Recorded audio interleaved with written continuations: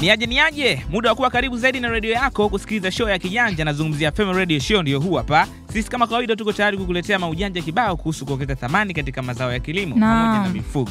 Yes, karibu sana. Wananiita Isa lakini ukifeel unaweza pia kuniita Mnazi. Nipo na mkali wangu hapa. Yes, naitwa Zawja Mohamed, aweza kuniita ZM. Karibu sana. Tunaamini ilikuwa ni bonge moja la weekend na tunamaliza kwa mtindo huu hapa, ukupa elimu yenye kukupa fursa za kiuchumi. Na katika hilo leo tunaenda kuzungumzia suala la kuunda timu au vikundi ili mradi mweze kufanya shughuli zenu kwa ushirikiano, lakini pia burudani inahusika.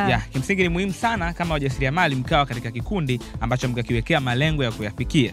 Kuna faida nyingi sana za kwenye kikundi. Ni zipi hizo? Namna gani mnaweza mkuendesha kwa kikundi pamoja na changamoto zake? Yote utasikia kutoka kwa Jipange pamoja na Jembe, mtaalamu wetu ambaye huwa tunakuwa naye katika kila kipindi. Cha muhimu ni kubaki hapo hapo ulipo. Lakini Isa, mimi na swali. Hivyo unavyosema masuala ya kuunda vikundi, sijui timu, unamaanisha watu wangapi wako katika hicho kikundi? Inaangalika na makubaliano yao. Hata kama ikiwa ni watu wawili lakini kukatengeneza ile timu ya kufanya kazi kwa pamoja, basi hicho ni kikundi pia. Basi kwa hakika ni nusu saa ilo sheheni maarifa ya kutosha. Nikukumbushe tu, vipindi hivi vinaitwa kwenu na Femina Hip, kudhamini wa Best Dialogue. Yes, na hao ndio wanaotupa nguvu ya kusikika katika mawimbi haya ya hewa. Ukiwa ni msimu wa 9, kuongeza thamani katika mazao ya kilimo ndio mada kuu. Basi ndio tukasikilize maoni ya wadau waliojiwa na ripota wetu Gladness kutoka Iringa. Fema Radio Show. Sauti yako. Asante studio zetu za Dar. Nipo hapa Iringa nikikusanya maoni ya vijana kuhusu swali letu lililohoji. Wajasiriamali waliopo kwenye vikundi wafanye nini ili kuepusha vikundi vyao kuvunjika na kutimiza lengo la kufanya kazi kama timu? Na hapa nipo na wadau wachache wanaoweza kulizungumzia swali hili. Naitwa Egbert Balankena.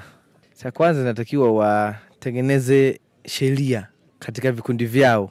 Hizo sheria zitakuwa zina lengo la kuwabana wana kikundi. Kutengeneza sio tunaita sustainability ya ule mradi au yale mambo wanayofanya katika kikundi. Utekelezaji wa zile sheria ni muhimu sana na ni lazima kwamba atakayevunja basi atakuwa nje ya kikundi. Naitwa Charles Muhamilawa. Kwa idea tu ya kawaida na malengo ya haraka ambayo wanataka kuyatimiza, kwanza lazima wametengeneza sheria, lakini kitu cha pili wao wanafanya vikao ambavyo vinatoa uwazi wa mambo ambayo wanayafanya na wanatengeneza mikakati ambayo inawafikisha kwenye malengo ambayo yanataka kuyatekeleza. Waachane na mambo ya kubishana, waachane na mambo ya kupoteza muda katika kufanya vitu visivyokuwa na msingi. Wazingatie tu hilo, kutengeneza muda ambao watakutana wao wenyewe kwa wenyewe, wazungumze, wajadili, wasiwe wanakaa na matatizo pasipo kuyajadili.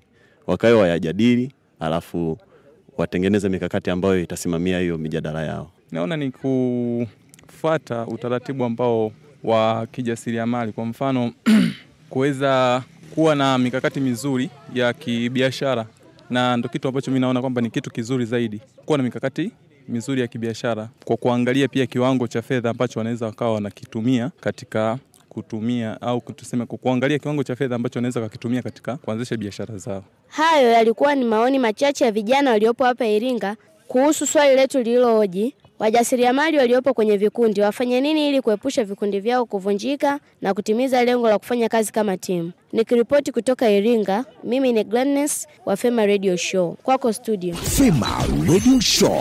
Ndio show ya kijanja. This is who we are. Show ya kijanja. Oh yes, siku zote huwa tunaamini katika kukusanya maoni kama njia mojawapo ya kushare maarifa, kama ulivyopata kusikia wadau wakizungumza hapo. Ndio. Yes, basi kama kawaida katika kukazia hapo bila kupoteza muda, tukasikilize Jipange wa leo. Sikiliza Fema Radio Show. Asante sana studio. Nipo hapa Gangilonga Iringa nikipata mahojiano na mjasiriamali ambaye atajitambulisha na kutuambia shughuli zake. Karibu kwenye Fema Radio Show.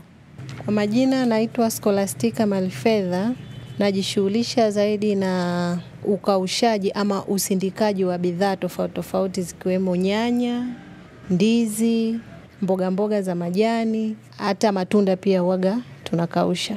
Tungependa kujua muundo wa uongozi na mchakato wa kufanya maamuzi upoje katika kikundi chenu? Muundo wa uongozi kwenye kikundi chetu na jinsi ya tunavyofanya maamuzi, hakuna kitu chochote kinachofanyika bila kushirikishana. Hivyo basi tunavyofanya maamuzi ndani ya kikundi watu tunashirikishana, kila mtu anatoa maoni yake na mtazamo wake juu ya kitu ambacho kinajadiliwa au kitu ambacho kipo mbele yetu. kabla ya kuwa kiongozi ulifanikiwa kupata mafunzo ya uongozi ili kuweza kuendesha kikundi chenu?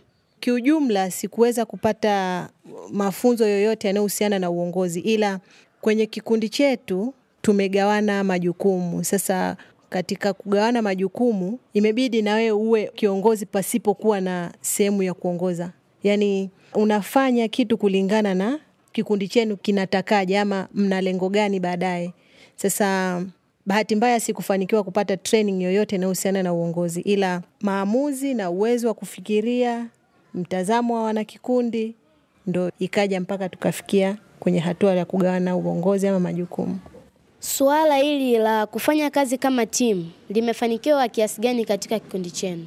Suala la kufanya kazi kama timu limefanikiwa kwa asilimia labda niseme 85, kwa sababu tunakusanya mawazo tofauti ya watu mbali, kila mtu akiwa na mawazo yake, tukileta pamoja tunajenga kitu kinakuwa kikubwa na tunafanikiwa zaidi. Zipo changamoto nyingi sana zinazokabili vikundi vya ujasiriamali. Kwa upande wenu, ni changamoto zipi zinawakumba na mnazikabili vipi? Tukiongelea zaidi kwenye biashara yetu sisi ama kwenye ujasiriamali wetu sisi, changamoto kubwa kwanza ni capital. Hatuna mtaji mkubwa wa kuendesha biashara yetu, kwa sababu biashara yetu ni ngeni kwa eneo ambalo tupo, lakini ni inajulikana kwa watu ambao wameshaijua na wanaielewa. Kwa mfano, kuna watu wanahitaji dried bananas tani kama 100 kila Ijumaa, lakini tunashindwa kutoa tani 100 kila Ijumaa kwa sababu ya capital.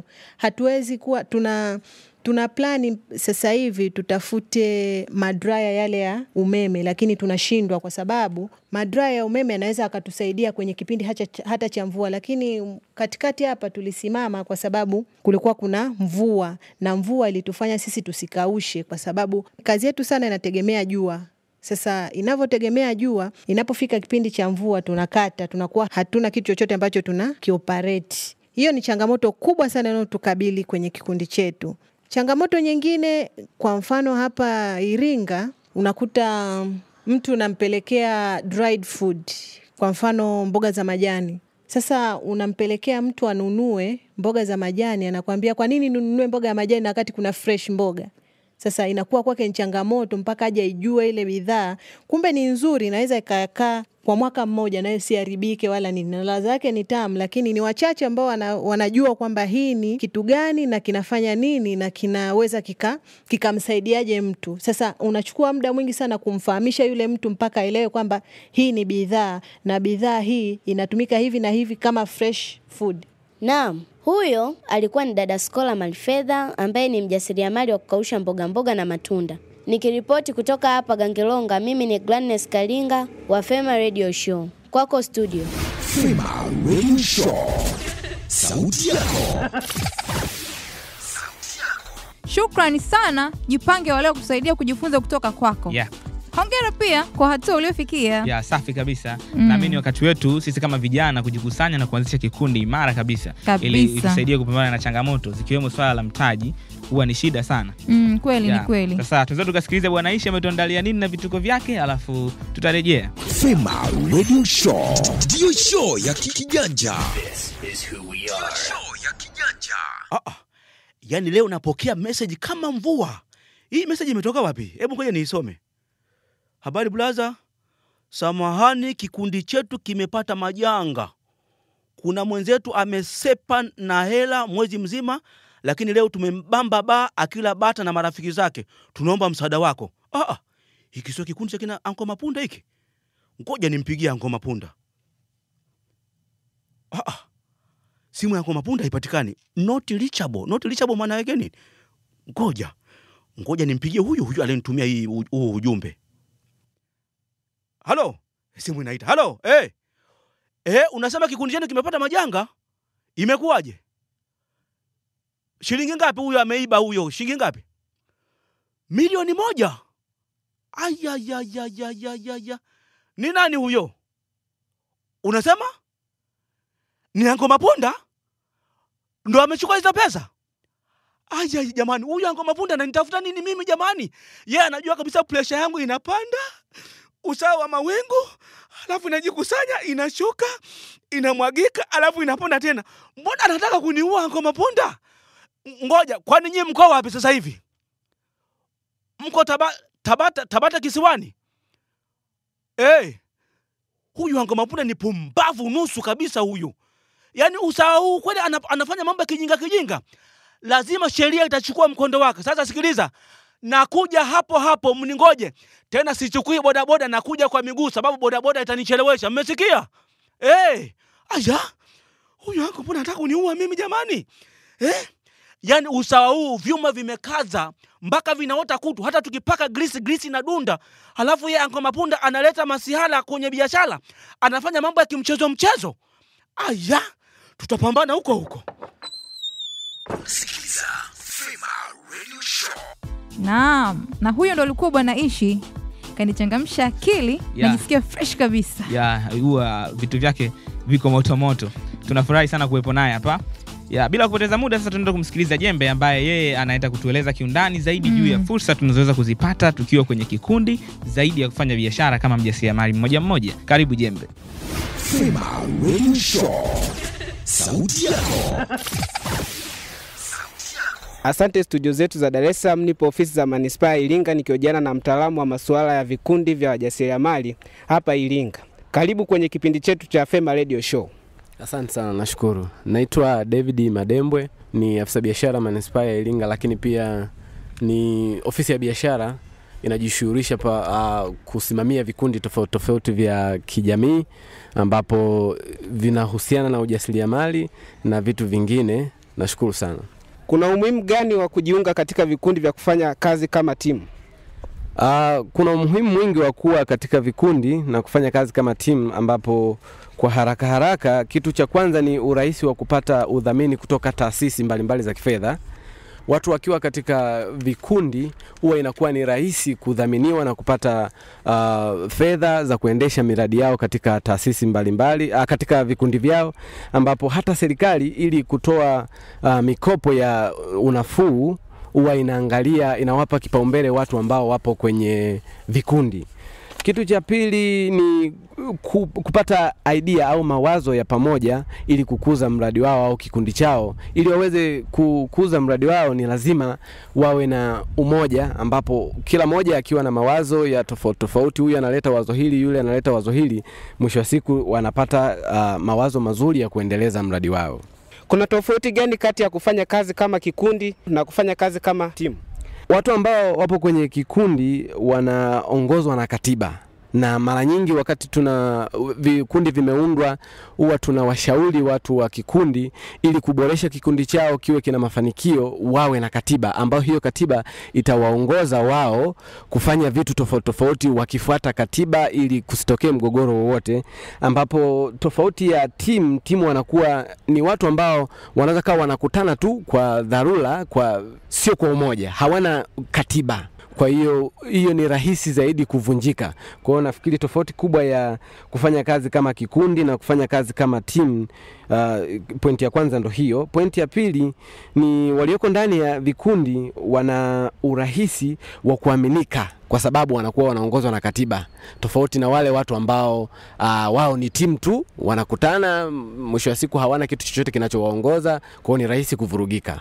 Kama mtaalamu wa masuala ya vikundi, ni namna gani nzuri ya kuendelea kusimamia vikundi hasa katika kufanya maamuzi ili kuimarisha vikundi hivyo kufikia malengo? Mara nyingi huwa tunawashauri wana vikundi kuwa na katiba kama nilivyoeleza mwanzo. Wakiwa na katiba, ina maana vitu vitakavyokuwa vinafanyika vitakuwa ni kwa mujibu wa katiba. Kwa hiyo hakuna mtu atakayekuwa anakuja na kueleza tu vitu vya kwake kutoka sehemu anayojua yeye, isipokuwa atakuwa anafuata katiba.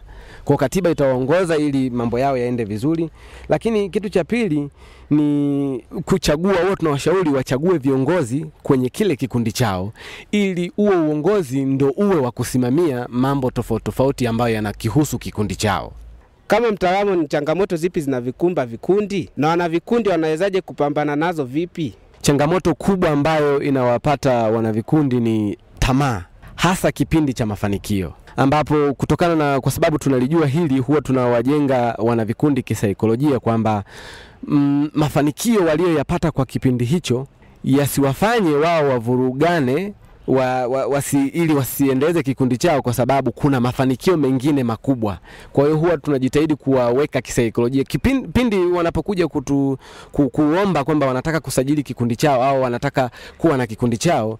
Vitu vikubwa vya kuwashauri mapema kabisa huwa tunawajenga kisaikolojia, ili hata yanapotokea mafanikio waone kuna mafanikio mengine makubwa zaidi. Kwa hiyo huwa tunajitahidi kuwajenga kisaikolojia ili waweze kuona kwamba kuna kitu kingine kikubwa zaidi kitakuja baada ya mafanikio. Kikundi kina fursa gani ya kipekee katika kutumia rasilimali zilizopo? Fursa ya kipekee ni kufikika kirahisi na wadau mbalimbali. Wakishakuwa kwenye kikundi wana urahisi mkubwa wa kufikika kuliko watu wengine ambao hawako kwenye vikundi. 5% ya mapato ya ndani ya serikali huwa yanapelekwa kwenye vikundi tofauti tofauti. Kwa hiyo unaona kabisa hii ni faida mojawapo ya watu wakiwa kwenye kikundi, kwamba ndani ya halmashauri kunakuwa na 5% ya mapato yanayopatikana kwenda kwenye vikundi. Okay, nini ushauri wako kwa walio na wasio na vikundi? Ushauri wangu mkubwa nianze na kwa wale ambao wapo kwenye vikundi. Cha msingi ni kuzingatia yale ambayo yapo kwenye katiba yao, kwa sababu katiba huwa tunaikagua. Katiba huwa inakuwa ni katiba ambayo imeshiba kiasi kwamba kama wataifuata, wale ambao wako ndani ya vikundi wataimarisha kikundi chao, watafanya mambo makubwa kwenye jamii, watafanya kwa ajili ya kuongeza vipato vyao na vitu vingine vizuri ambavyo kutokana na katiba inawaongoza. Lakini wale ambao hawako kwenye vikundi, kikubwa cha kuwashauri ili kufikika kirahisi, ili kukuza vipato vyao, ili kuendelea na maendeleo mazuri, ni cha msingi wawe na vikundi ambavyo vinasajiliwa ndani ya halmashauri za manispaa tofauti tofauti, ili kuweza kufikika na kuweza kupata misaada tofauti tofauti. Okay, huyo alikuwa ni Bwana David Madembo, afisa biashara hapa manispaa. Ametuelimisha mengi juu ya vikundi vya wajasiriamali na umuhimu wa kuwa pamoja. Nikiripoti kutoka manispaa ya Iringa, mimi ni Christian Chesko wa Fema Radio Show. Fema Radio Show, ndio show ya kijanja. This is who we are. Show ya kijanja. So dakta kabisa, na tumetoka kumsikiliza Jembe, bado shughuli inaendelea. Hii ni Fema Radio Show. Kama ndio kwanza unaungana nasi, basi karibu sana. Mada ya leo tunazungumzia wajasiriamali kufanya kazi kama kikundi. Of course, tukukumbusha tu kuwa huu ni msimu wa 9 unaozama zaidi katika kutoa elimu ya kiuchumi ili kuwezesha vijana kuchangamkia fursa kibao zilizopo katika mazao ya kilimo. Kama unavyotambua, vijana ndio nguvu kazi ya taifa. Na ndio sababu hata msanii Kara Jeremiah akafanya wimbo unaoitwa Kijana. Ni maalum kabisa kwa ajili yako kijana. Hebu sikilize hapo tunarudi. Sikiliza Fema Radio Show.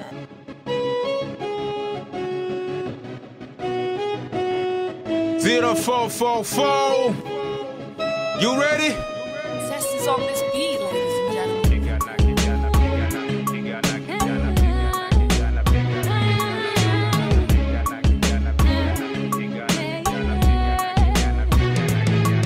Mambo vipi kijana, pole na mihangaiko ya usiku mchana. Kama we ni mvulana ama we ni msichana, nina ujumbe wako, tega masikio tazama. Kuna jambo la maana, ni michongo mwanana. Na sikio navuta bangi na unakunywa banana. Umewasababisha ugonjwa moyo baba na mama. Umekuwa queen drama, umekuwa kichecho na jiuza Instagrama. Umesha zama maisha ama ndo yale mambo yenu ya kuiga kinariana. Kwa nini msianzisha ta kikundi cha kushona, kikundi cha kufyatua tofali za kuchoma? Kuna fursa nyingi mbona, kama bado uko shule ongeza juhudi kusoma. Soma kufa kupona, we mwenyewe unaona. Maisha bila elimu tafia kwenye kona. Vibaka na choma moto kama ule wa Sodoma. Umetoroka kijijini, umekimbia kulima. Umefika mjini, mbona tena huna heshima? Umebadili rangi, umebadili na jina. Umebadili umbo, umeweka la kichina. Ndugu wamekutafuta, wamekukosa nchi nzima. Kijana, una muda kujituma. Amka sasa, unachopanda ndo utavuna.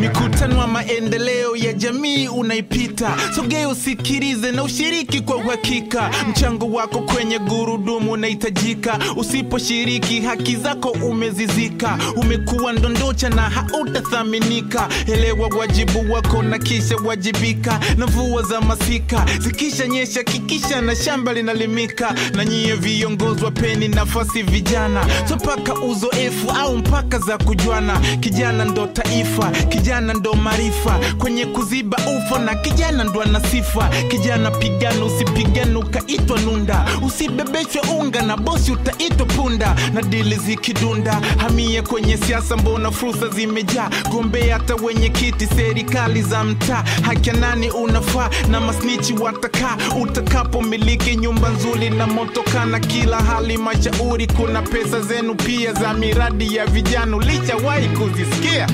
Unda kikundi kisha dili changamkie. Na mkifika waambieni zile 5%. Kijana, muda muda kujituma.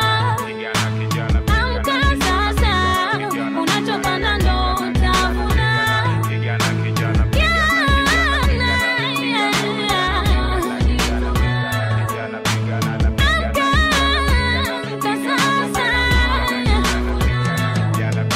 Uko chuo hebu kaza msuli. Usiige marafiki utapata 0. Fuata kilicho kuleta usijivishe kiburi. We ni binti mzuri kila mwanaume anataka apige muhuri. Usikubali kuibadili kwa gali kinga ya mwili. Soma kwa bidii uje we dokta wa mwimbili. Sasa weka nadhili kuwa hutorudia kutumika kimwili. Nisikilize mimi ili nikupe madili. Je uko mtaani na unautaka utajiri? Je unasubilia mpaka waje wakwajiri? Kwa nini usijajiri? Kwa nini usianzisha takibanda cha asali? Biashara kuwa pala na ifanya na puijali. Usisahau kusali maana bila maombi hutauvuka mstari. Dunia ina mengi. Je nataka uwe baresamu nataka uwe mengi. Anza kidogo dogo mwisho takuwa na nyingi. Maana uwezi jenga nyumba bila kuanza na msingi. Sera ya taifa ya maendeleo ya vijana ya mwaka 2007 iko wazi sana. Hebu kaisome mwana.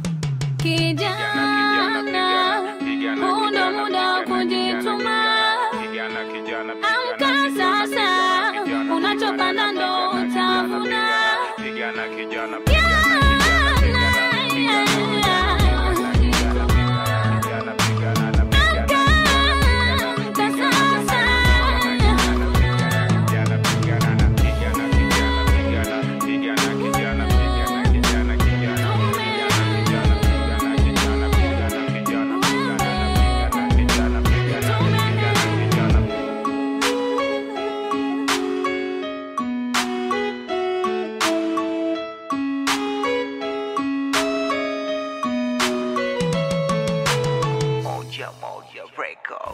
Fema Radio Show. Sauti yako. Ya, tunatumaini umeenjoy na kupata kuelimika pia humo. Karibu tena. Hii ni Fema Radio Show. Aise, huwa natamani sana nipate muda wa kuzungumza na Kala sasa kuhusu wimbo. Una mambo mengi ujue. Ni kweli kabisa. Unaweza kuona mchango wa sanaa katika kutuma ujumbe kwa jamii. Ni safi sana. Na ni kweli. Safi kabisa. Tukiwa tunakaribia kumaliza time yetu hapa, kama kawaida huwa hatuondoki mpaka tumtangaze mshindi wa wiki ambaye amejishindia taa ya sola. Na wiki iliyopita tulikuambia utueleze umuhimu wa kulipa kodi. Na kama kawaida watu walitiririka vya kutosha, tukapokea message nyingi sana, tukachambua baadhi ya hizo message tumezipata kama ifuatavyo. Kuna huyu anaitwa Francis kutoka Mwanza Igoma. Yeye anasema umuhimu wa kulipa kodi ni kulipatia pato taifa na kurahisisha ukusanyaji wa kodi na kulifanya taifa kujenga uchumi wa ndani na kutoa huduma vizuri kwa jamii, kumwepushia usumbufu pia mfanyabiashara na kufanya biashara yake kwa uhuru na biashara yake kukua. Anaongezea tena anasema kufanya biashara yake kuwa rasmi na kutambulika kiserikali na kupata msaada anapohitaji. Ujumbe mwingine unatoka kwa nani huyu, anasema umuhimu wa kodi ni inasaidia kuongeza pato la taifa. Kutokana na kuongezeka pato la taifa hupelekea kutatua changamoto mbalimbali zinazokabili nchi, ikiwemo ukarabati wa miundombinu, uboreshaji wa huduma za kijamii kama matibabu, ulinzi pamoja na elimu. Pia kupitia ongezeko la pato la taifa, serikali huweza kutekeleza na kukamilisha mpango yake ya kiuchumi, kisiasa, kijamii na kiutamaduni. Yeye hakuandika jina Pia kuna majibu haya, anasema kulipa kodi kunasaidia kutambulika katika jamii na kuepusha usumbufu wa migogoro ya hapa na pale baina ya mlipaji na serikali au mlipaji na mwenye nyumba kwa wale waliopanga. Huyu anaitwa Elizabeth Mtaita wa Katavi. Ujumbe mwingine pia unatoka kwa Loishie Karisian kutoka Kilindi, Tanga. Yeye anasema umuhimu kulipa kodi ni kuwezesha shughuli za maendeleo ya taifa. Na kulingana na majaji wetu walivyochambua na kuchakata haya majibu, wakapata mshindi ambaye ujumbe wake ni kama ufuatao. Yeye amejibu kama ifuatavyo. Anasema ulipaji wa kodi una umuhimu ufuatao: 1, inasaidia kuimarisha uchumi wa nchi; 2, inasaidia kuongeza thamani ya maisha kwa wananchi; 3, inasaidia uboreshaji wa miundombinu kama vile barabara; 4, ulipaji kodi unasaidia serikali kuboresha huduma za jamii kama vile huduma za afya, elimu, upatikanaji wa maji na umeme katika jamii; 5, ulipaji wa kodi unasaidia nchi kupunguza deni la taifa. Huyu anaitwa Karabagega Rashidi kutoka Kahabwa, Kigoma, na huyu ndiyo mshindi wa swali hili. Kwa hiyo tutawasiliana naye kama ilivyokuwa utaratibu ambao tunafanya kila wiki, ili mradi aweze kupata zawadi yake nono kabisa ya taa ya sola. Wiki hii inaweza kuwa bahati yako. Njia pekee kushinda ni kujibu swali. Na swali letu la leo linasema, kuna faida gani wajasiriamali kufanya kazi katika vikundi? Tuko tayari kuwapokea majibu yako. Tuma kwa njia jumbe mfupi maandishi, anza na neno radio, acha nafasi, kisha andika majibu yako na kutuma kwenda namba 0753003001. Rudia namba za uja 0753003001. Kitu kimoja cha muhimu, usisahau kuandika neno radio, na pia usisahau kuandika majina na sehemu uliopo. Usisahau pia kutembelea kurasa zetu za mitandao ya kijamii. Au unaweza pia kutufollow Instagram @FeminaHip, Facebook tuko kama Femina Hip, na Twitter @FeminaHip. Shukrani za kipekee ziende kwa Femina Hip, Best Dialogue pamoja na mtayarishaji wetu Majuka wa Lolkerry. Bye. Tukutane tena wiki ijayo.